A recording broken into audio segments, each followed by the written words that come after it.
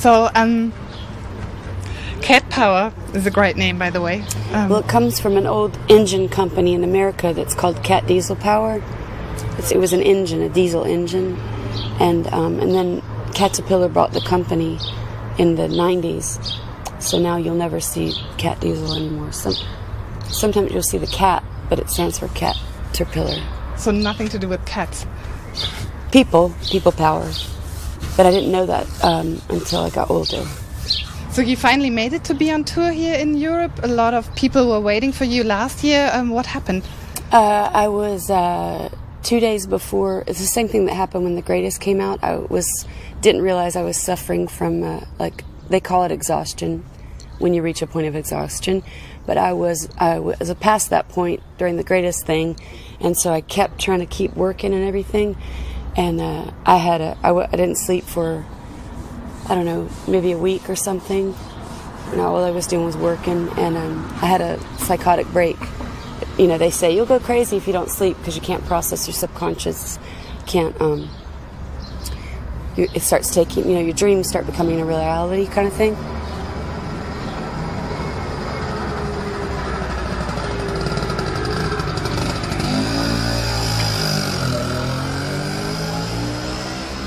Okay. And then, Again. so when I got out of there on the 11th day, and how did that happen? I mean, work. I don't have a manager. I still don't. And at the time, I had just a lot of work. You know. In a psychotic break. Yeah. So I was really tired and really stressed out. It comes on by stress, right? And I was younger, so my physical body, you know, could handle the stress. But this time, years later, after all the work, I was able-minded, right? But my body was weak because I was older, you know. So my body broke down, and it was I had some things happen in my personal life, and all the work combined. Something happened with my family that was really intense, and I had to very quickly do a lot of strategy between different things to get certain things safe. And I think that was just like the cherry, you know, the few cherries right on the top. And then I woke up, couldn't breathe, and found out that all these doctors, different whatever. So for this, 2 days after Sun came out,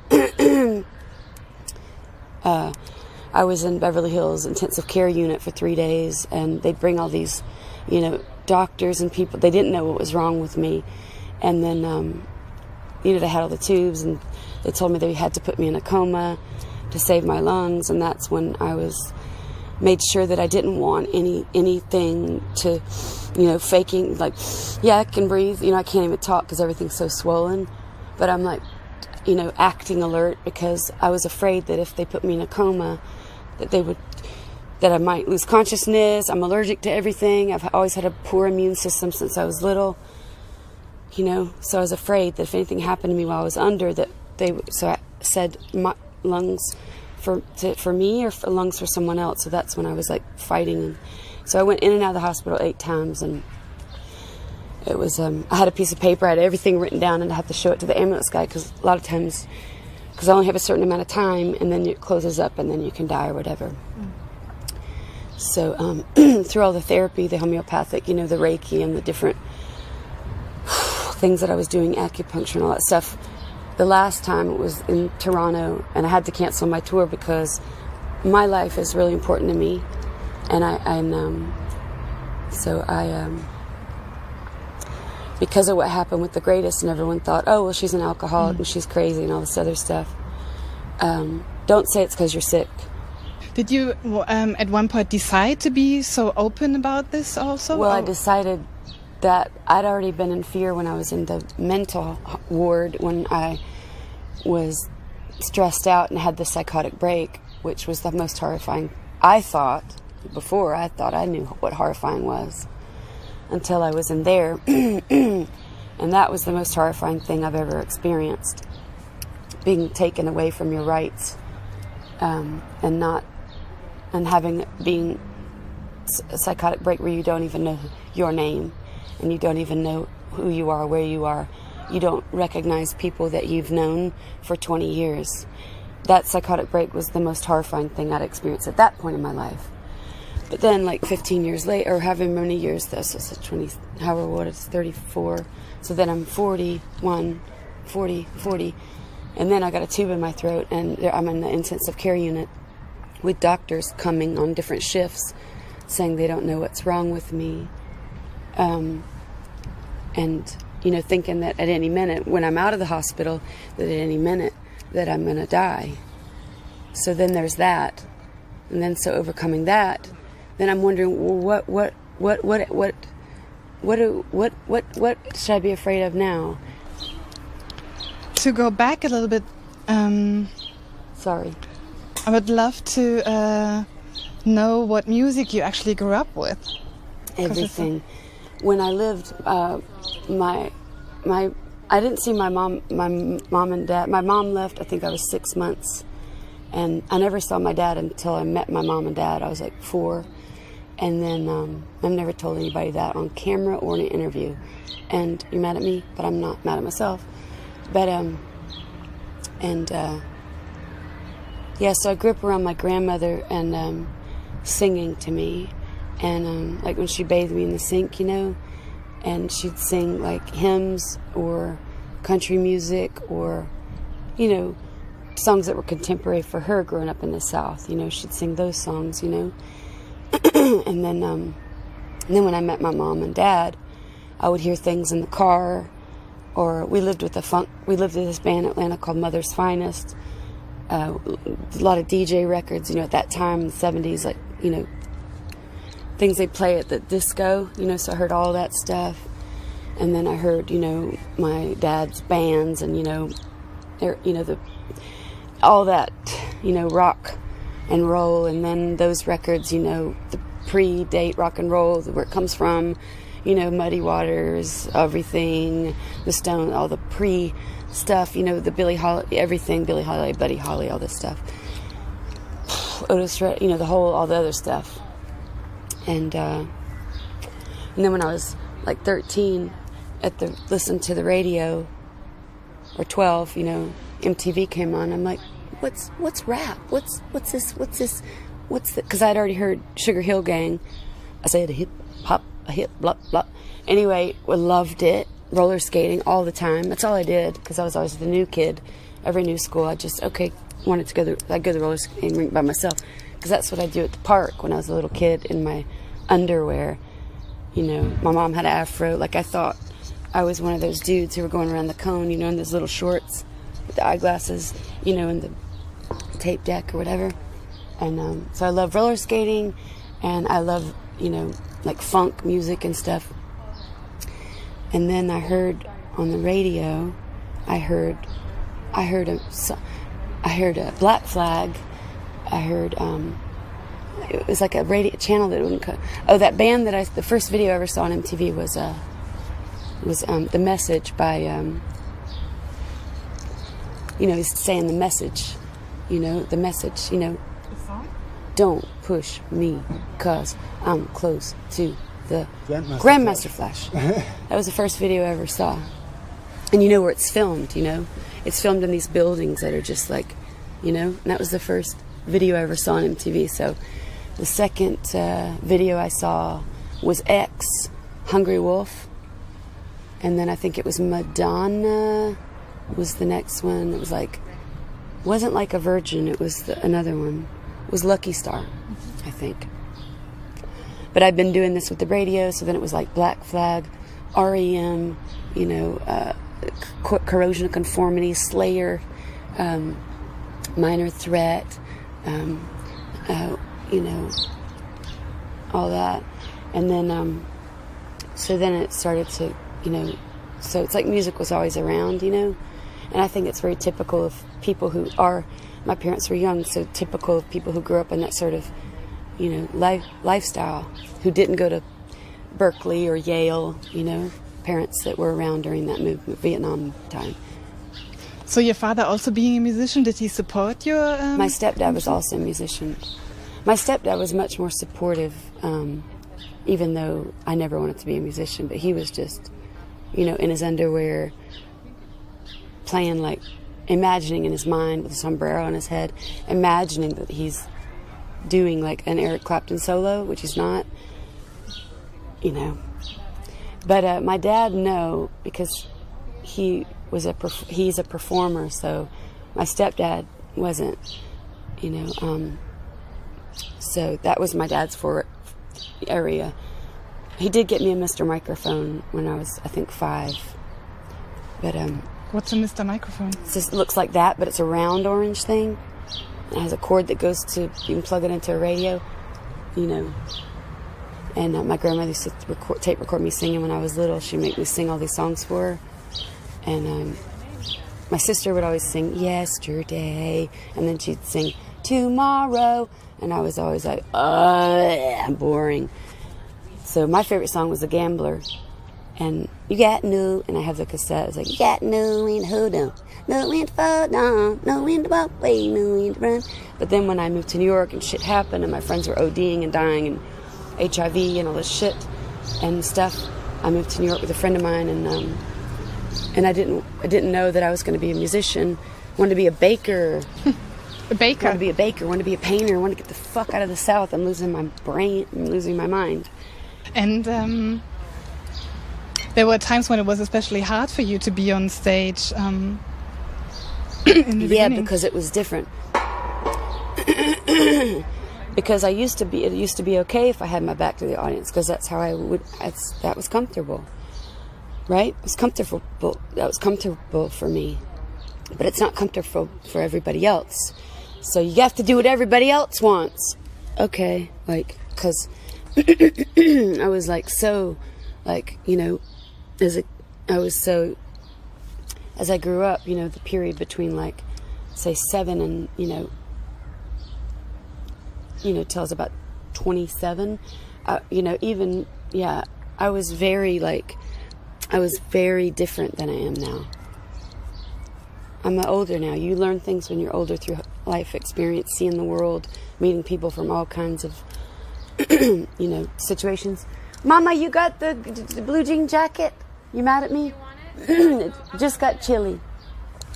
But what drew you to the music and to the stage? My friend Glenn. I didn't have friends. I had one friend. I met another friend. You know, the longer I stayed, I met more people, more friends. But he was my friend, you know. And he was like my trusted, like, father, brother, uncle, friend, father figure, older than me. Someone I trusted, you know. And he was working at Yeshiva Law School for the director, the president of the Yeshiva Law School.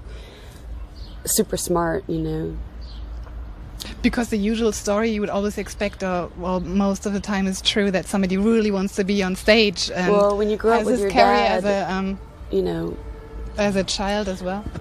Well, you see, you know, I saw my dad. I wanted to be a painter, you know. I wanted to be a painter or a writer. I used to want to be like a war photographer or a prima ballerina, but I never took ballet. Or a first female conductor, but now they have them. Or I wanted to, like, be an inventor. And or I wanted to be a painter, or a crime writer, a psychological crime writer. But and I just sang all the time anyway at school. I used to always go to these different schools all the time, and the best place to sing is physical education. When you change your clothes, I was so shy about my body because of other shit that I'm not going to get into. But so I'd always wait till everyone left. And then I'd change and relax, and I always sing, because all those rooms with the showers, they're always tiled. So it has the most amazing reverb. If you ever know about me, I'm always screaming, more reverb! So now everybody can figure out why I like to hear reverb when I sing. Because it's like ominous, and it really can take you away from that. Whatever, but the only people that ever heard me were the girls coming in to do practice, or for basketball or sports or whatever, and they were always the African American girls. They'd always bust me at every school, and I'd be like, oh, whatever school. But they grew an affinity for me, because they would always come to expect it. And they'd, you know, I remember at the time, one of the songs that I would sing, because I'd seen that movie, Spielberg movie Color Purple, and I was a huge fan of like blues, and I loved Billie Holiday so much. And there's this character in that movie, Suge, who sings this amazing song, and God is trying to tell you something, and sister, and all that stuff. So during that period, I remember they would come and ask me to sing for them. That was really fun. So that was probably the first time I performed. But it always seems like when you're talking, and also sometimes when you're singing, and sometimes it's even if it's not a real whisper, it seems like you're whispering, and seems like you're reliving moments all the time. Is that something it's reality. I don't like fabrication. I think there's one song that I made up called Water and Air, but maybe that's from a past life. But I'm the kind of person that I love a beat, I love a beat, I love a beat, I love a beat. And I like goofy, silly lyrics if the melody is catchy or something, you know? But I don't like listening to a song over and over and over and over unless it penetrates something deeper than my intellect, you know, or something deeper than my groove body, you know, and that's why, you know what I mean? It's like music is like the translator, the great translator, you know, you can meet a stranger and a war is going to happen, but maybe, you know, that's... the time you finished Sun, you separated from your boyfriend. Yeah, it was 3. I had to go mix final versions. I had 2 weeks. I had 3 weeks. 2 weeks. Again, 3 weeks. Sorry. I had 3 weeks. Again, just like the last time. And I remember I laid on the couch for about 3 days. I would get up to pee. And I was just like comatose, like in a half-sleep state. 3 days. I had no energy. It felt like I had gotten severely beaten up. Like I felt like I was... I felt like I had no soul. I felt empty, like a empty... something empty. Hello, I can hear you. And you hear them? They're like little something come closer. She nodded her head yes, by the way. And is it a kitty cat? Actually, it was Paris, was the first journalist who said, so this record's about your breakup. And I wanted to punch him in his face. No, it's not. That's what I meant. It seems... No, it's not. How could I narrow myself down to be so small, that my life would revolve and my whole being would... Yeah, I'm not that small.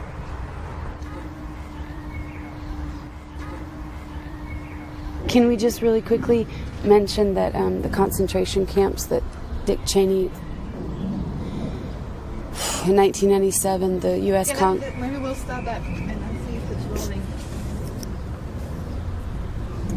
Okay, let me know what is really important to you. Yeah, well, today, the past week, past 5 days, it's on my Instagram, and I've been tweeting about it, but nobody wants to talk about it. Everybody I've met, from airports to hotels to taxi drivers to friends, nobody knows what I'm talking about, hasn't heard about it, except my friends it was started with Istanbul, except my friends in Istanbul, which led me to discover my friend, journalist, William Van Meter, journalist from New York, sent me the link about Greece, how they're have concentration camps currently in Greece, locking up people or sending them on trains, and they're using that word. I'm not using that word, concentration camp. They are. And because I had because I paid for the Wi-Fi on the plane, I found, I'm going to put it on Instagram. Whenever I put that on Instagram, I get maybe 60 likes. When I put a picture of my face, I get maybe 800 likes. So I've been searching for more, learning about the ones in America, 800, 2011, FEMA confirmed that there are 800 concentration camps that Dick Cheney's company, Halliburton, have in America, in the United States. There's one in Glendale. Again, that have seen them? Yeah, you can look, you can search, and you can find it. And that's what I keep saying on the Twitter and everything, and people don't want to know. So then I started digging, and today I found U.S. Congress passed in 1997 confirmation for the contract to go through for for them to begin building the facilities, the internment camps. Yeah, what do they call them? Internment camps? Well, on paper they got to make up some special word for 9/11. Terrorist. But you can look on the internet and you'll find it.